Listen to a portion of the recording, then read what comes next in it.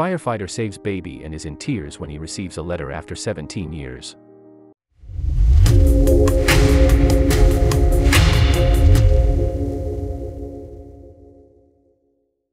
Mike Hughes was a firefighter for many years and experienced many things during his years of service. He is retired now, but he still often thinks about his rescue operations. There is one event in particular that he has always kept thinking about for the rest of his life. Mike Hughes has faced hot fires throughout his career as a firefighter. When the phone rang at the barracks one day, he never thought it would impact him for the rest of his life. Curious about the rest of the story? Then continue reading on the next page. 10 years ago, Mike received a report that a family home was on fire. He and his colleagues arrived on the scene quickly and followed protocol. On arrival, the fire department saw that half of the house had already burned down. The firefighters saw a house that was in danger of completely collapsing. Part of the house had not yet been absorbed by the flames and the firefighters decided to look for an entrance.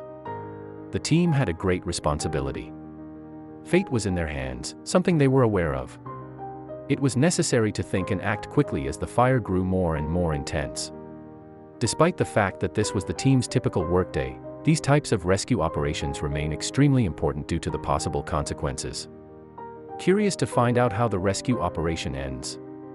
Then read on the next page. Action had to be taken as quickly as possible, and this is exactly what the team of firefighters did. Finding an entrance was difficult due to all the smoke and burnt areas. Still, the team cleverly managed to create an entrance. The team had to go inside anyway so they could check that everyone had been evacuated. Part of the team battled the fire while the other part managed to create an entrance. Mike was on the team that created an entrance. Upon entering, work was done quickly as the heat of the flames became increasingly intense. Mike followed his gut and checked every place people could possibly be. He was going from room to room when suddenly he saw a sign of life among the flames. Despite the adrenaline in Mike's body, the firefighter knew how to restrain himself. He stayed focused and knew exactly what to do. He had seen that a mistake in this rescue operation could have enormous consequences. In one of the rooms he saw a sign of life, a crib. When he looked into the crib he saw a baby. At the time, he never imagined the impact this baby would have on his life. The baby was stuck in the crib and Mike realized he had to hurry. He realized that half the house had already burned down and it was only a matter of time until the last part was up. "I found the baby curled up in a crib in the bedroom," Mike Hughes said. He quickly rescued the baby from the crib and brought it to safety. He had rescued a 9-month-old baby. Subsequently, Mike got the baby to safety as quickly as possible and went to help his colleagues with the rest of the fire. When the rescue operation was over, he didn't know what had happened to the baby. He knew she would be in good hands for now, back with her parents. Read the next page to find out how Mike was doing after that. Mike kept asking himself many questions about the rescue for the rest of his life. Things happened regularly around him that made him think about the incident. This was mainly because he had no idea what had happened to the baby. He couldn't even remember the baby's name. Sometimes he even had sleepless nights because his thoughts were constantly focused on the well-being of the baby. How would he or she be doing now? Is it a boy or a girl? Could he or she have inhaled too much smoke after all? All questions Mike couldn't find answers to. Curious how Mike found the answers to his questions? Then continue reading on the next page. Even after Mike had retired, he kept thinking about the rescue operation. It still kept him awake at times, and his loved ones began to worry. They saw that Mike had a hard time dealing with not knowing what had happened. Finally, Mike decided to investigate. Curious about the starting point of his search?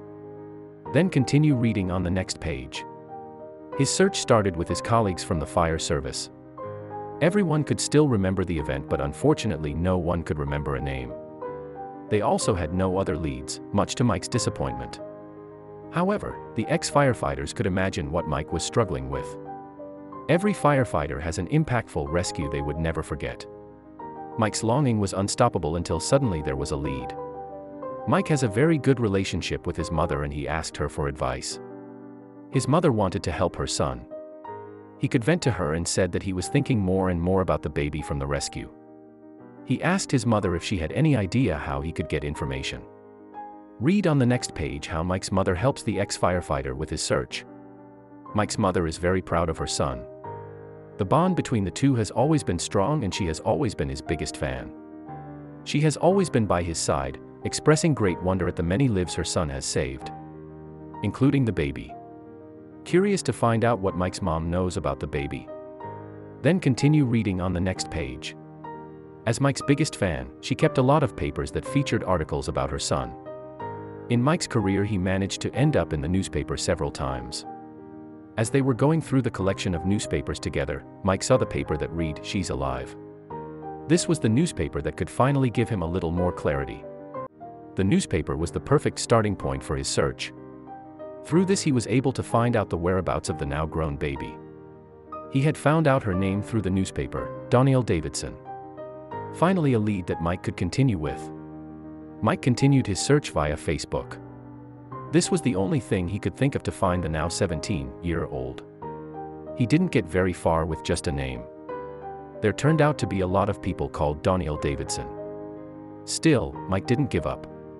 He decided to send as many messages as possible to people named Donielle Davidson who were around 17 years old. Curious how Mike's search ends. Then read on quickly on the next page. Mike had expected that only the real Donielle would respond.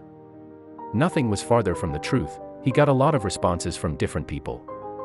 Unfortunately, these were all disappointing. The real Donielle was not among them. At least not right away. Mike gradually began to lose hope.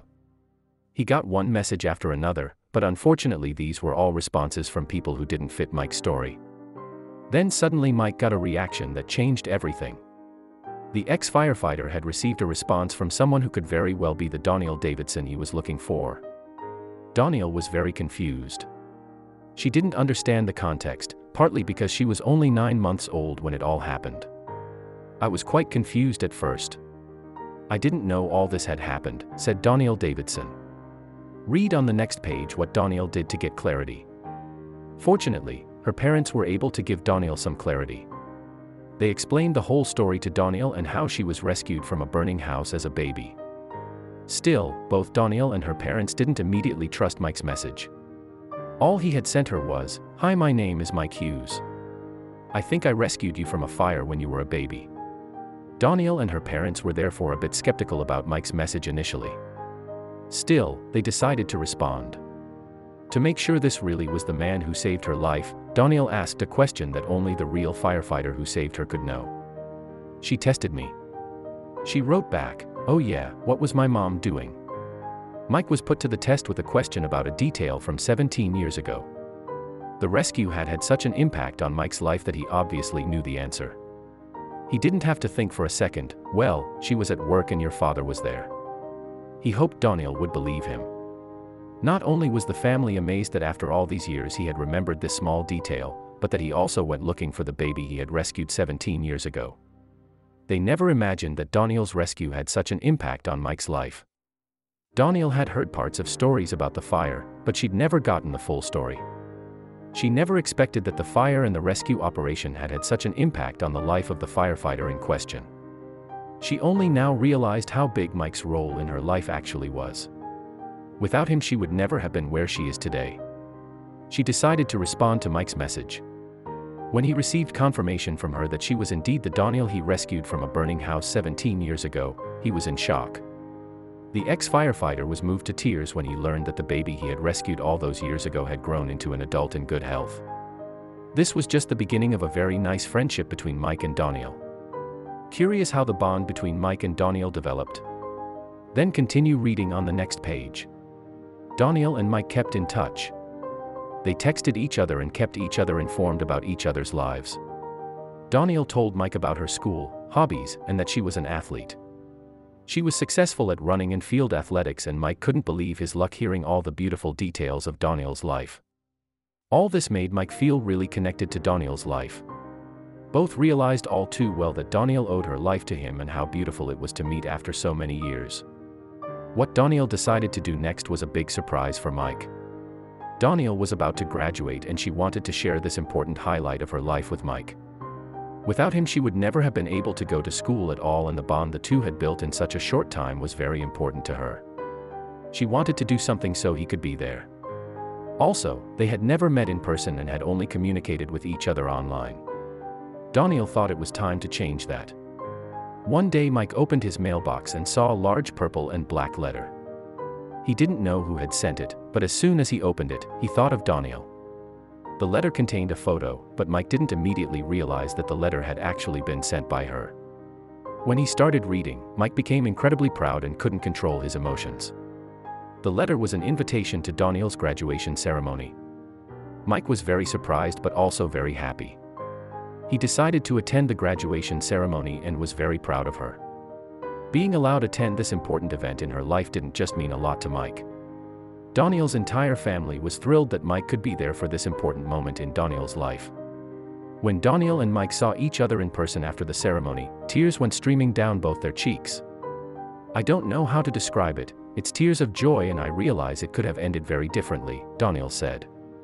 At the time of her graduation, she was still deeply grateful to Mike's team that saved her. Mike added, "She was the third person I've dragged out of a fire in my career. So I always say, 3 times a charm." We are sure that Mike's mother was prouder than ever and that Mike and Daniel will stay in touch for a long time.